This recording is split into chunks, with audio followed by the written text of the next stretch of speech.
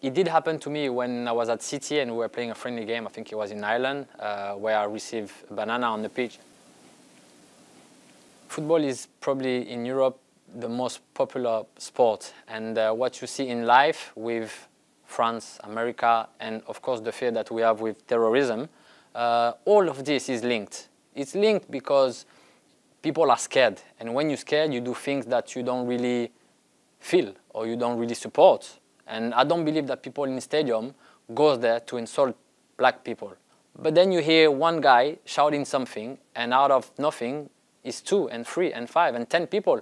It's a valid point that, you know, some player will say that you shouldn't react hot head, and you should think that, you know, it's just few people making noises, and you just have to carry on and play the game, because in the end those people are just rubbish.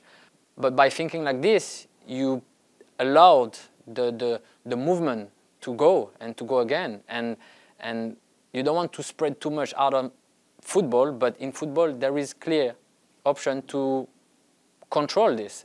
But for sure something has to be done, but it won't be done until we really take action.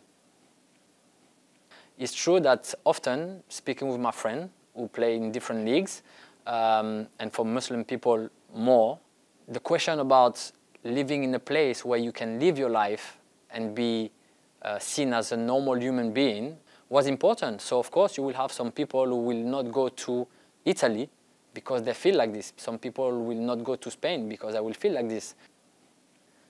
You need more than a campaign. A campaign is the beginning of something, but you need action. It's not the first one, and it won't be the last one. And in the end, how I feel is that this campaign will make the headline for 1 week, 2 weeks, 3 weeks, 1 month, 2 months, and then what? It will die, it will fade, and then we will go back to normal until such a thing happen again. And action again, for me, okay, there is a lot of options, but for me the two clear is player walking out of the pitch and losing points for the team and for the club. But it's very difficult to do. You cannot just walk out of the pitch 2, 3, 4 players, 5 players if the rest is staying. So this is where you talk about, you know, being a team sport, and of course if you have a team and a club who will do such a thing, this will be a big improvement, and maybe we could go places with this.